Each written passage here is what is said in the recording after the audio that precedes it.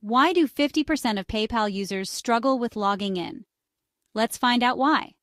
First, double-check your password. Make sure you're entering it correctly with the right capitalization.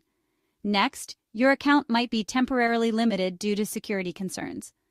Look for notifications on the login page or check your email for alerts from PayPal. Forgot your password? No problem. Use the Forgot Password option on the login page to reset it. Sometimes it's just technical issues. Check your internet connection and try clearing your browser cache and cookies.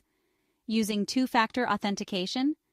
Make sure you're entering the correct code from your phone. Finally, verify that you're using the correct email address associated with your PayPal account. If you've tried everything and still can't log in, it's time to contact PayPal customer service for help. Remember, you're not alone.